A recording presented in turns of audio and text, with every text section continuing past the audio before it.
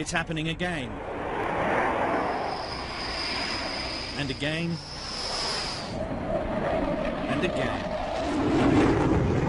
NATO jets scrambling to intercept Russian fighters and bombers. Denmark, Germany, Norway, Portugal, Turkey and the UK, plus neutral Finland and Sweden, remain on high alert after 4 probes into their airspace this week. Russian reconnaissance of NATO is routine. NATO also probes the Kremlin's defences, but the latest sorties have been on a different scale. Over the North Sea, NATO saw off a flight of 4 Tu-95 long-range nuclear bombers and 4 refuelling aircraft close to Norway. The escorts turned back, but the bombers flew on towards the UK, where they were met by RAF Typhoon fighters. They then flew past Portugal, where Lisbon's aircraft were scrambled. Meanwhile, over the Baltic, NATO aircraft also intercepted 7 Russian fighters on Wednesday for the 2nd day in a row. And Turkey sent its air force to chase off 2 more Russian bombers, which approached from the Black Sea. NATO says there's been 100 incursions by Russia this year. That's a 3-fold increase on last year's total. NATO remains vigilant and ready to respond, so the numbers of intercepts by NATO aircraft to intercept Russian aircrafts have also increased substantially. NATO's Baltic and East European allies are already anxious about Russia's new belligerence following the invasion and annexation of Crimea and Russian operations in eastern Ukraine. The latest aerial maneuvers by Russia comes after suspicious sub-aqua operations off the coast of Sweden. And this week, again in the Baltic, Russia test-fired a Bulava intercontinental missile. It's got a range of 5,000 kilometers. The aim is to bring Putin back to the table with big boys of the world to discuss every important regional, global problem. So altogether it's called to restore proper position of Russia in the international system, but to restore it on the Russian terms. Small wonder that troops and aircraft from NATO have been sent to boost the confidence of allies close to Russia. These muscle moves are clearly intended to impress the West, but Russia's economy is being stifled by Western sanctions imposed after its invasion of Ukraine. Vladimir Putin needs to keep his people focused on the nation's swollen chest, not the enfeebled economic heart. Very startling announcement from NATO today, Wolf, that they are concerned about some stepped-up Russian air activity over European airspace, where thousands of commercial airliners fly. Let me put up a map for a minute, and just let's leave it up there and walk through what is happening between NATO and the Russians. Over the last 2 days, NATO has monitored an increased number of Russian flights. They have been over the North Atlantic, the Balkans, the Baltic, and to the east in the Black Sea. A number of European air forces have responded. They are intercepting these flights. They are generally Russian Bear bombers with refueling aircraft in groups of 8. Now, here's the problem. They're not doing anything particularly illegal. They are not violating airspace. They are being intercepted. There has been no startling military move. But the problem, they are not filing flight plans, they are not using their transponders, and they are not in radio contact with civilian air traffic control over Europe. This is raising concerns. These civilian air traffic controllers, the commercial aircraft that fly all over the European continent, those air traffic controllers need to know what is out there, and the Russians are keeping silent. It can be a very dangerous situation. Russia has successfully test-fired a new intercontinental ballistic missile. The Defense Ministry said that their Yuri Dolgoruki nuclear submarine launched the missile from an underwater position towards a testing range in the far east of the country. The 12-metre-long missile has undergone a number of tests and can deliver an impact 100 times the atomic blast that devastated Hiroshima in 1945. The missile weighs 36.8 tons and holds 6 to 10 nuclear warheads. The launch was key to confirming the capability of the missile.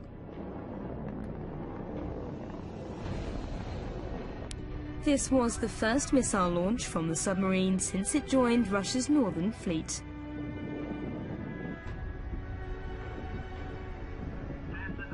It's like the days of the Cold War, an unusually high number of Russian warplanes flying near Europe. Officials say fighter jets and bombers like these may be putting commercial flights in danger. That's what they're saying. I want to show you what happened over in the map. When you see it on the continent, it's quite something to see, as one of our information specialists was just showing me. NATO reports that European countries intercepted more than 20 Russian aircraft over the past 2 days alone. They were traveling along these red lines that you see up here. See that thing? That's a long way. Officials say that the 2 Russian bombers kept going all the way to the coast of Portugal, all the way down here, and then made a loop back. And that's when that country's Air Force took action. Senior U.S. official says Russia is trying to provoke its neighbors because of the ongoing conflict in Ukraine. Now, you see all these that are highlighted here, all these countries, all of those participated in one way or another in sort of trying to get after these Russian MiGs or whatever the heck they were. I don't know what he's doing. I mean, he's probably going to go take another country. John Bussey is here from the Wall Street Journal, the assistant managing editor there. Is this just a show of domestic I'm awesome, or what is he doing? Yes. It's hugely popular at home. Ukraine has been popular at home. He needs to be sure to continue to bolster that popular support within Russia. He wants to be viewed as a strong man. He wants to show Western countries that might be participating in sanctions that there could be a price for those that are a little bit skittish of additional sanctions. Let me send a few bombers and fighter planes and refueling planes over European airspace, not into any country's airspace, but have them circle through Europe, as you were pointing out. And the Baltic Sea, too. Yeah, that's right, and cause all of these countries to have to burn a lot of jet fuel chasing me. So Denmark, Germany, the UK, Norway, Portugal, Turkey, all of them had to scramble jet fighters to surveil these planes. It took a while at Marshall Academy, but the playground bully usually got reined in. What are they planning? Yeah, well, so this, in addition to probably being popular at home, as Stephen Fiedler's writing in the Wall Street Journal on our website, is probably going to bolster NATO's resolve even further. Now, this is not the first time this has happened. Over the last year, actually just this year, there have been roughly 100 interceptions of Russian planes that are kind of wandering around close to European airspace. That's 3 times what it was in 2013. So it's clear that Russia's tried to send this message. NATO is sending the message that it's going to create a spearhead force of about 1,000 troops. It's going to put it in Central Europe, in new NATO member countries, as kind of a tripwire. If Russia were to do something, you're going to encounter NATO forces, not just the armies of Latvia or Lithuania or Poland, and that would cause NATO's alliance to click into gear to protect that country. When we were reporting out of Crimea, the fear was some accident would happen and a war would begin. But that's not as serious as it is if you're over in NATO countries, because if an accident happens there and one nation engages, we're all in on this. Yeah, and you put your finger right on it, which is that Russia doesn't want to create a war with the West. But there could be a miscalculation. They're flying these planes over the last couple of days without transponders, without flight plans, intentionally. They don't want anybody to feel that they're beholden to anyone. But that could result, as you pointed out, there was concern about civilian aircraft. There could be an accident simply because a flight plan has not been filed. It's not like rebels might shoot a jet with 300 people on board. Oh, wait, that already happened. Yeah, that's right. John Bussey, thank you. We'll look for that reporting at WSJ.com. One final question. Barbara Starr, our Pentagon correspondent, she reported earlier here in the Situation Room that these Russian military planes are flying over Europe right now in very disturbing ways. They're not using their transponders. They're not communicating air traffic control. This is a worry. What is going on? Well, there's a concern. I mean, Russian aggression is clear. They have clearly gone on a type of aggression, whether it be in Ukraine. And the important part about this is they're not abiding by rules. that have been set up, air rules, normal air rules. Everybody files flight plans if, in fact, the report's true. And, in fact, the fact that they are flying without any communications. And so that's concerning. Again, this is Russian aggression, and I think they're trying to reassert themselves. I think we have to watch it very carefully. It's important that we reassure our allies. We deployed a brigade over to Eastern Europe, and we now have a heavy brigade that's conducting exercises with our partners, and we will continue to do actions like that to reassure our allies because of this Russian aggression that we continue to see. Well, good luck, General. Thanks very much for joining us. Thanks for your service, all you're doing. Thank you, sir. General Ray Odierno is the U.S. Army Chief of Staff. It's happening again. And again. And again. NATO jets scrambling to intercept Russian fighters and bombers. Denmark, Germany, Norway, Portugal, Turkey and the UK, plus neutral Finland and Sweden, remain on high alert after 4 probes into their airspace this week. Russian reconnaissance of NATO is routine. NATO also probes the Kremlin's defences, but the latest sorties have been on a different scale. Over the North Sea, NATO saw off a flight of 4 Tu-95 long-range nuclear bombers and 4 refuelling aircraft close to Norway. The escorts turned back, but the bombers flew on towards the UK, where they were met by RAF Typhoon fighters. They then flew past Portugal, where Lisbon's aircraft were scrambled. Meanwhile, over the Baltic, NATO aircraft also intercepted 7 Russian fighters on Wednesday for the 2nd day in a row. And Turkey sent its air force to chase off 2 more Russian bombers, which approached from the Black Sea. NATO says there's been 100 incursions by Russia this year. That's a 3-fold increase on last year's total. NATO remains vigilant and ready to respond, so the numbers of intercepts by NATO aircraft to intercept Russian aircraft have also increased substantially. NATO's Baltic and East European allies are already anxious about Russia's new belligerence following the invasion and annexation of Crimea and Russian operations in eastern Ukraine.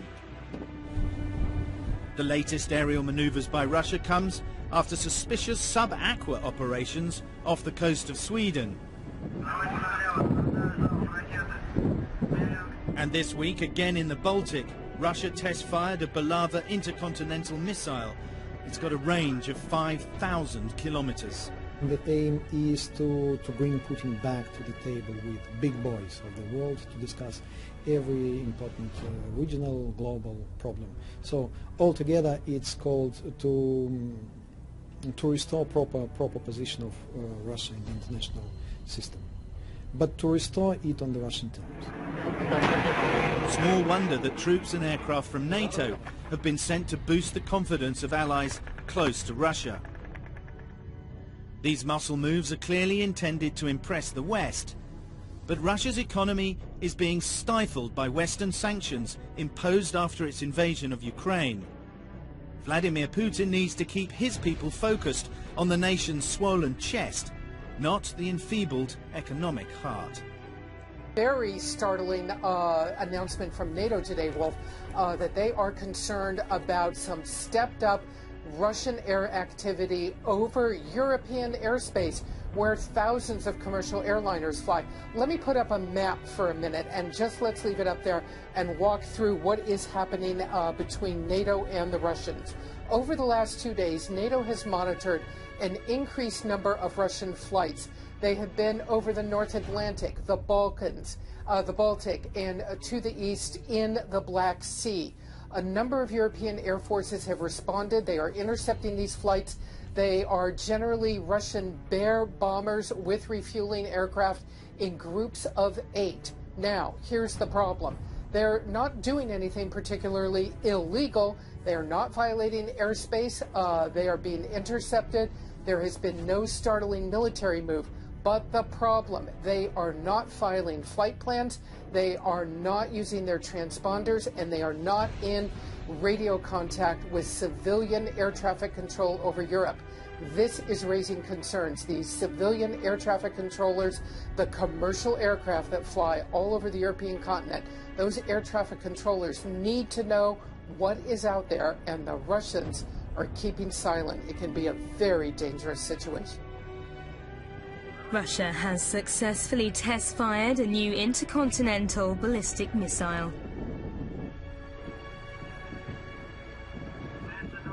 The Defense Ministry said that their Yuri Dolgoruki nuclear submarine launched the missile from an underwater position towards a testing range in the far east of the country. The 12-meter-long missile has undergone a number of tests and can deliver an impact 100 times the atomic blast that devastated Hiroshima in 1945. The missile weighs 36.8 tons and holds 6 to 10 nuclear warheads. The launch was key to confirming the capability of the missile.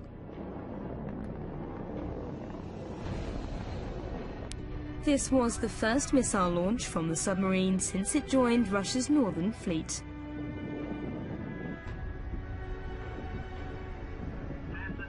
It's like the days of the Cold War, an unusually high number of Russian warplanes flying near Europe. Officials say fighter jets and bombers like these may be putting commercial flights in danger. That's what they're saying. I want to show you what happened over in the map. When you see it on the continent, it's quite something to see, as one of our information specialists was just showing me. NATO reports that European countries intercepted more than 20 Russian aircraft over the past 2 days alone. They were traveling along these red lines that you see up here. See that thing? That's a long way. Officials say that the 2 Russian bombers kept going all the way to the coast of Portugal, all the way down here, and then made a loop back. And that's when that country's Air Force took action. Senior U.S. official says Russia is trying to provoke its neighbors because of the ongoing conflict in Ukraine. Now, you see all these that are highlighted here, all these countries, all of those participated in one way or another in sort of trying to get after these Russian MiGs or whatever the heck they were. I don't know what he's doing. I mean, he's probably going to go take another country. John Bussey is here from the Wall Street Journal, the assistant managing editor there. Is this just a show of domestic I'm awesome, or what is he doing? Yes. It's hugely popular at home. Ukraine has been popular at home. He needs to be sure to continue to bolster that popular support within Russia. He wants to be viewed as a strong man. He wants to show Western countries that might be participating in sanctions that there could be a price for those that are a little bit skittish of additional sanctions. Let me send a few bombers and fighter planes and refueling planes over European airspace, not into any country's airspace, but have them circle through Europe, as you were pointing out.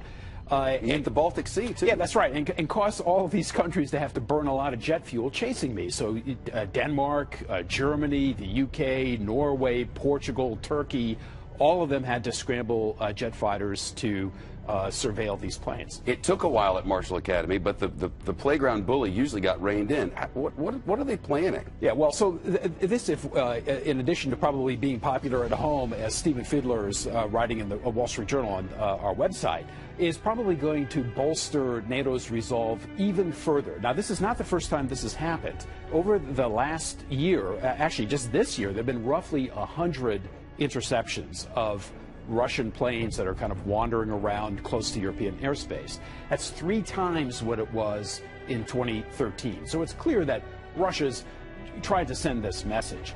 NATO is sending the message that it's going to create a spearhead force of about 1,000 troops. It's going to put it in Central Europe, in new NATO member countries, as kind of a tripwire. If Russia were to do something, you're going to encounter NATO forces, not just the armies of Latvia or Lithuania or Poland, and that would cause NATO's alliance to click into gear to protect that country. When we were reporting out of Crimea, the fear was some accident would happen and a war would begin. But that's not as serious as it is if you're over in NATO countries, because if an accident happens there and one nation engages, we're all in on this. Yeah, and you put your finger right on it, which is that Russia doesn't want to create a war with the West.